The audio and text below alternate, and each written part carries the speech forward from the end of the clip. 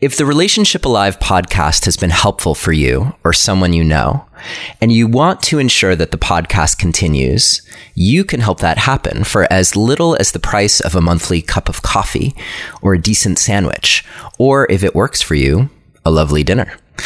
You can also make a one-time donation if that's better for you. For more information and to choose the tier that feels right, please visit neilsatin.com/support, or you can text the word support to the number 33444 and follow the instructions. Thank you so much for your help in making this podcast happen and being part of making the world's relationships more conscious and thriving as a whole. And now, on with the show. Hello and welcome to another episode of Relationship Alive. This is your host, Neil Satin. So I have a question for you. How do you actually get better at being in relationship? How do you have different kinds of experiences than what you've always experienced?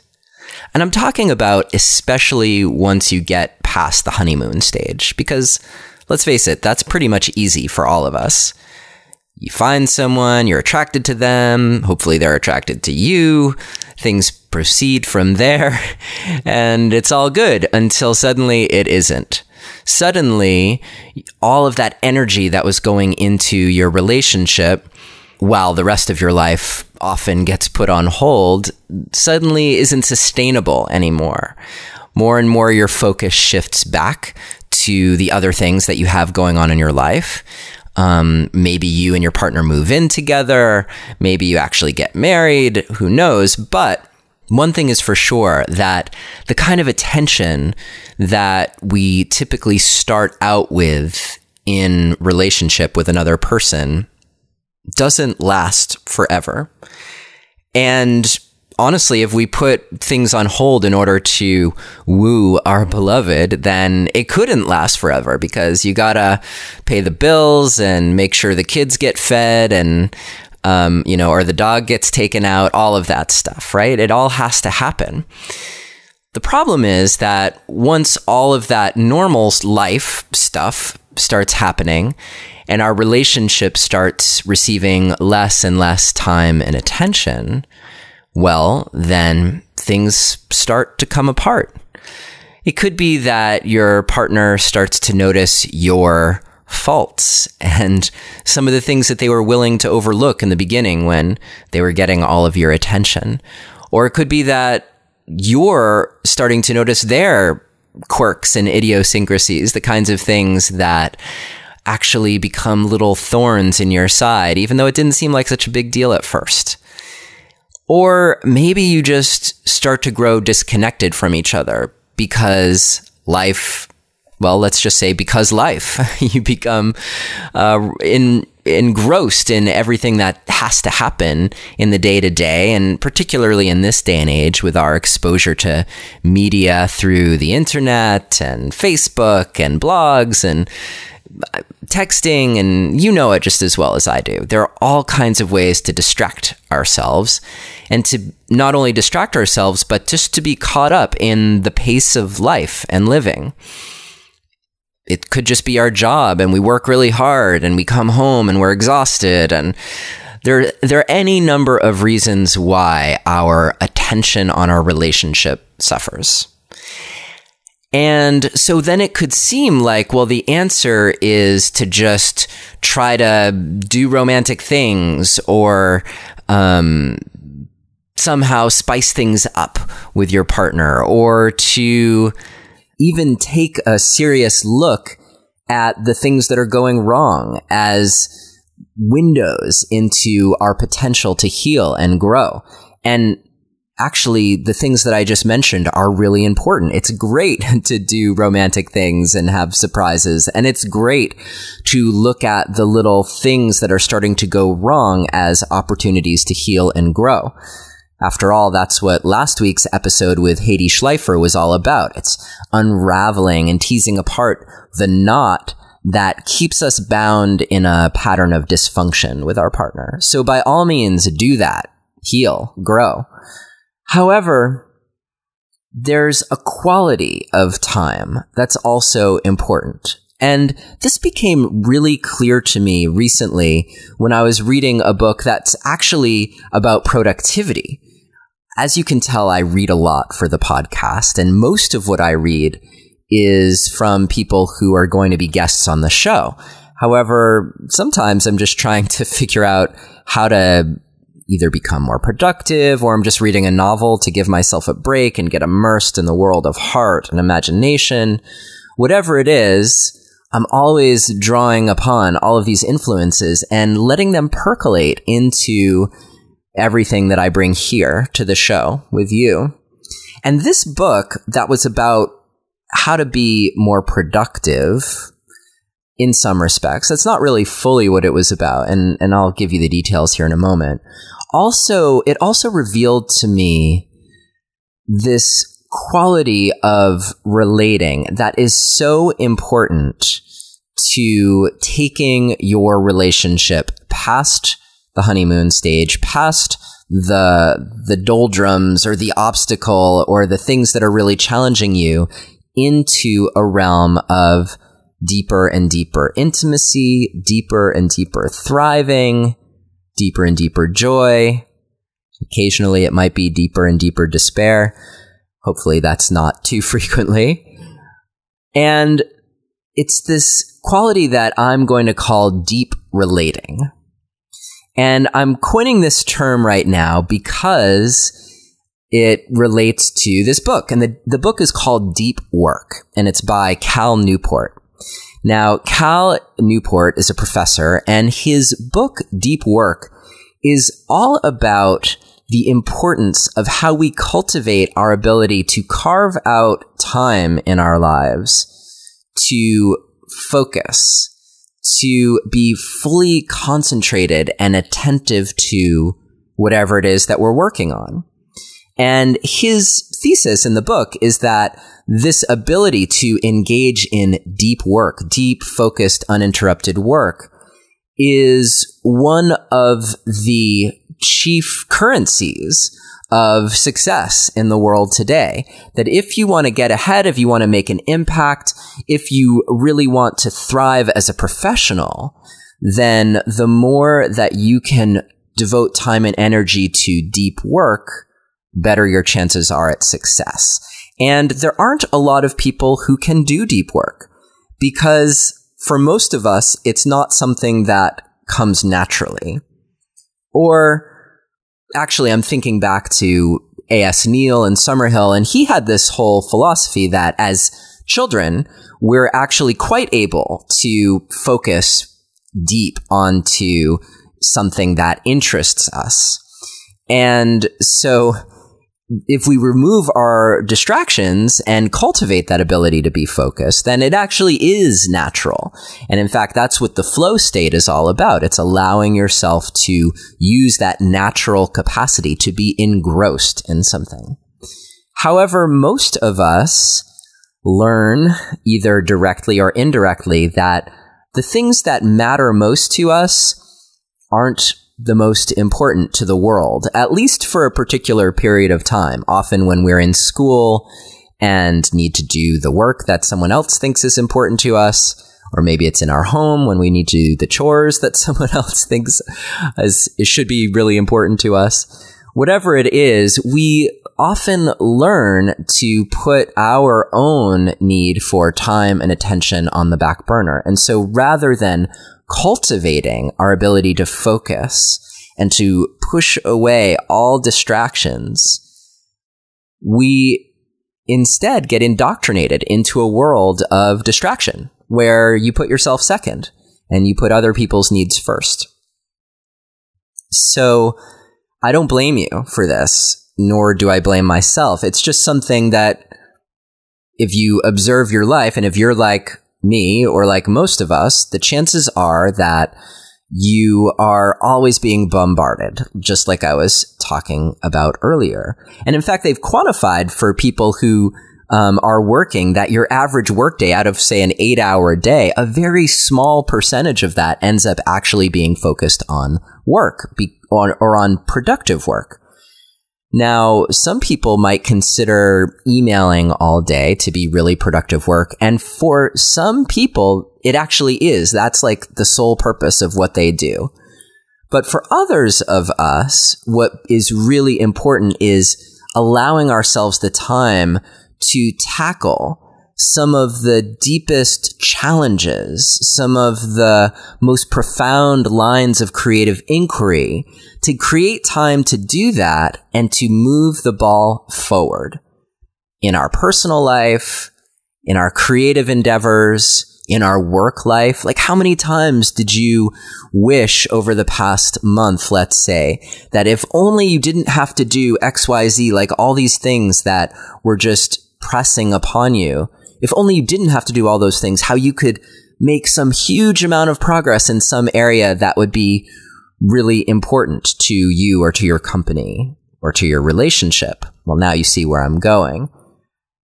If you're like most of us, you might have that feeling quite a bit, that you're just kind of keeping the wheel going. You're on the hamster wheel and you know, you got to just do all those things. You know, your inbox fills up, your task list, your to-do list is huge, and you're just trying to keep up. And I want you to have the experience of that not being your life all the time. And that's one of the advantages of deep work that Cal Newport talks about, is that you get to experience a certain kind of spaciousness that comes from giving yourself that time to do those creative endeavors, to allowing the urgency of all of these things that are pressing in upon you, to allow that urgency to fall away so that you can be fully attentive to the task at hand. And what you'll probably find initially is that it's really hard to stay focused on anything for any length of time, even probably longer than 5 minutes, and you're going to be hooked into something else. So this is why we develop strategies like turning off your connection to the internet and in basically getting rid of any possible way to distract yourself so that you can have that focused time. So you're eliminating all these distractions. And then on top of that, there are all these ways that you can develop your capacity for attention and focus. So why is that important to us here on the Relationship Alive podcast? Why is that important to your relationship?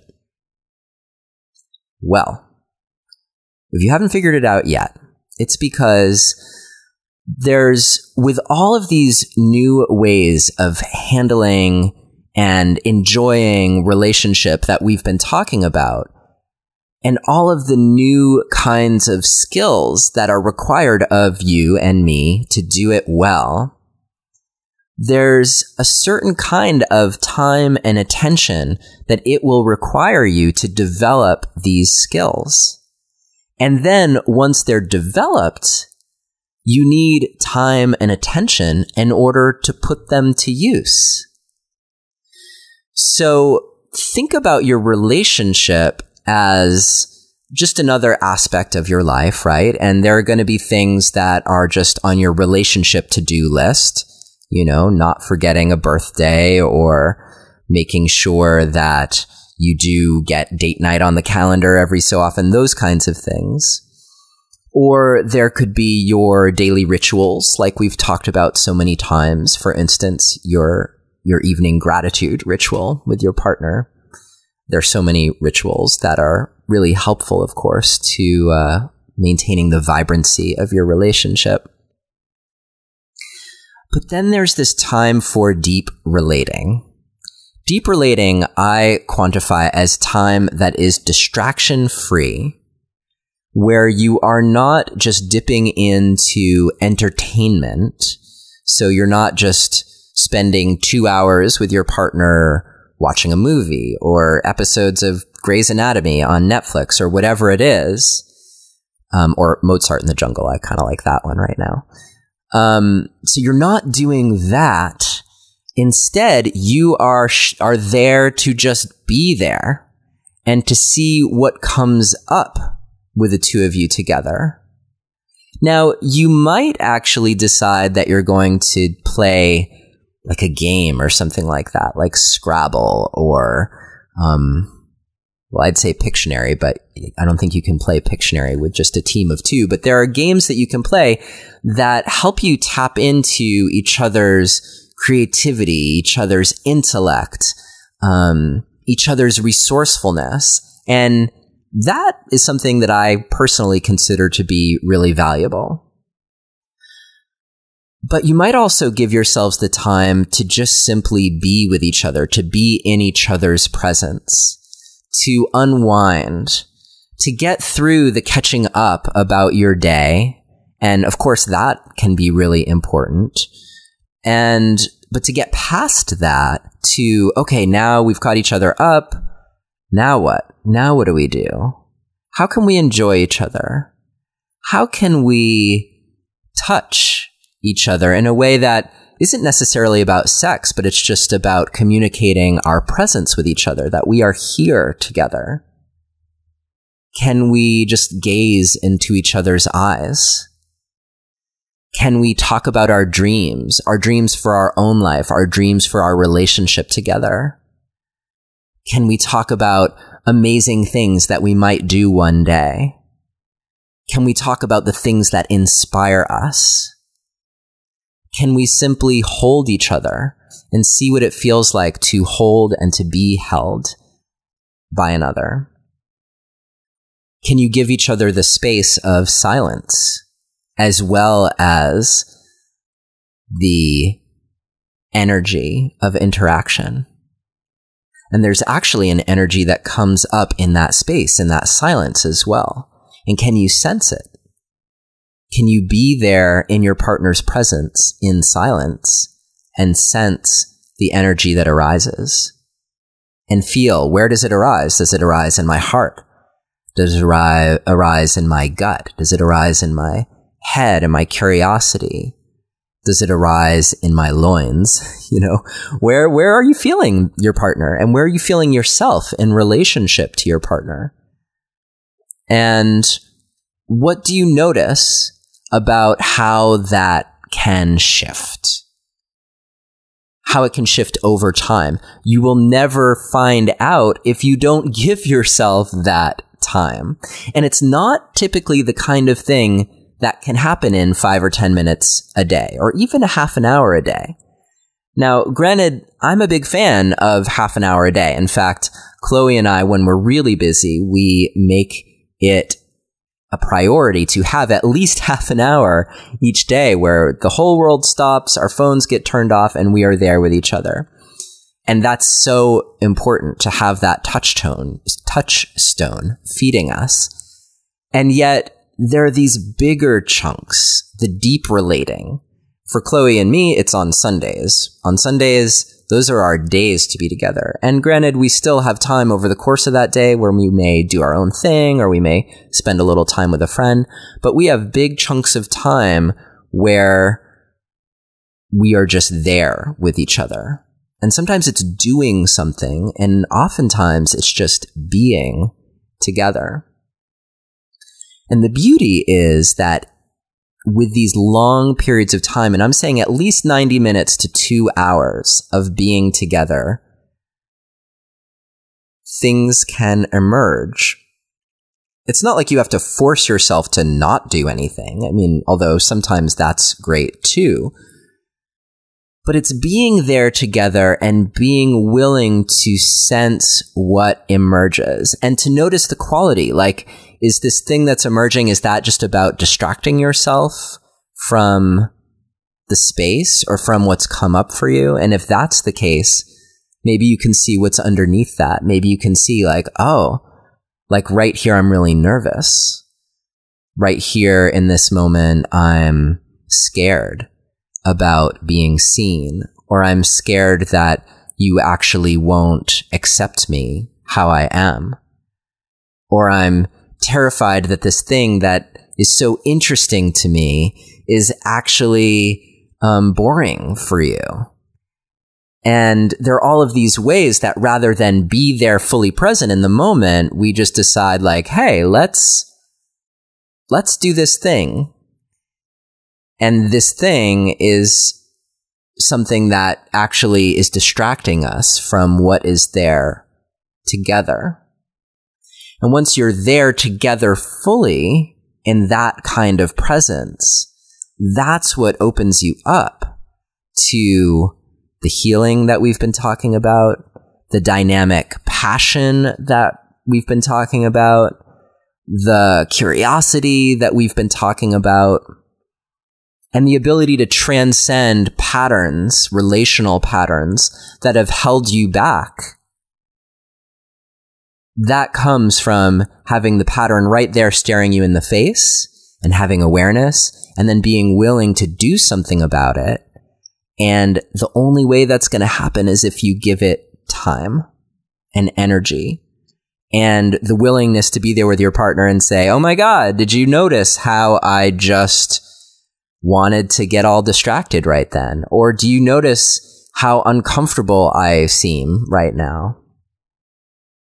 Or I'm noticing that I'm worried you don't want to be here. Well, what comes out of those moments? It's a little unpredictable. And that unpredictability is part of what adds so much spice and fire to our lives together. It's that kind of unpredictability that often stokes the flames of our attraction in the very beginning, and it's what can create a really healthy degree of variety in our lives together as we stay together over the long term.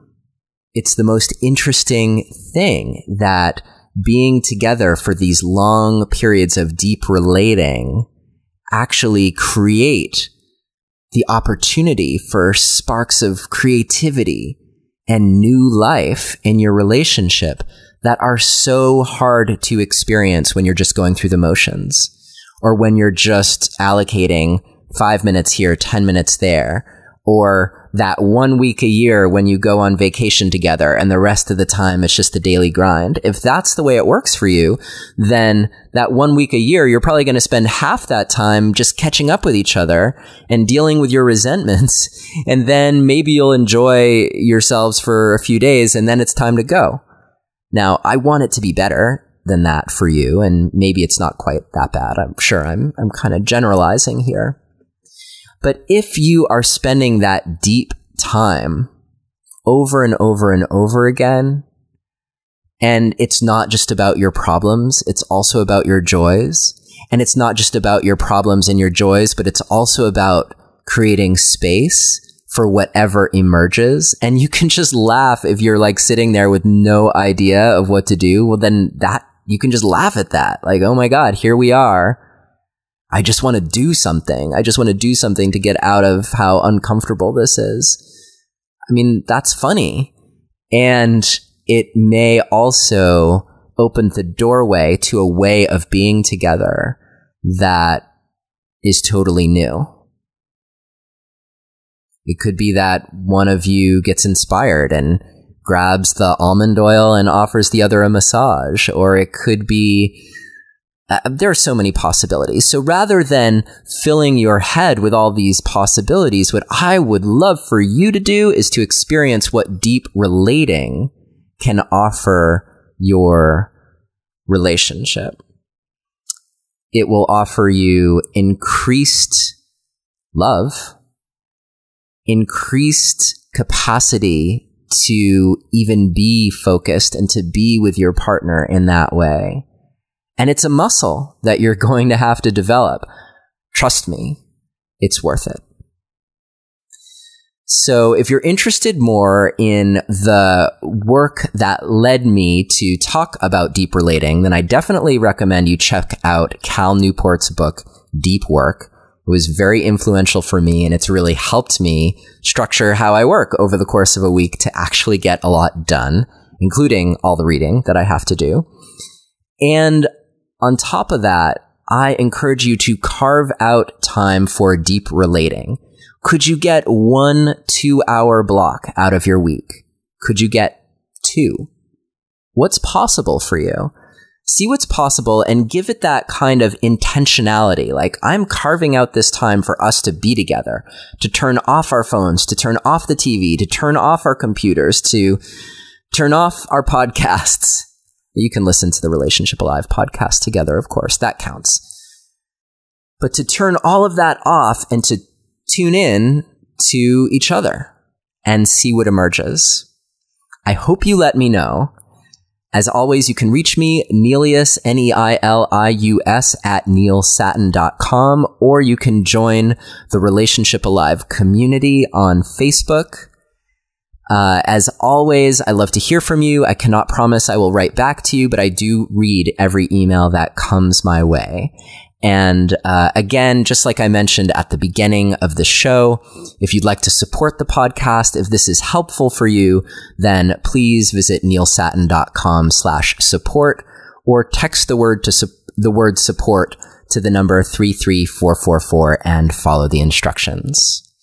I look forward to hearing from you and to seeing you next week. I will be here with Erica Fox, author of Winning from Within, and we are going to talk about all of the amazing ways that you can cultivate your own personal growth and bring that to your relationship.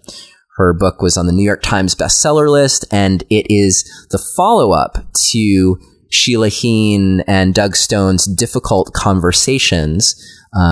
We talked to them back in the fall.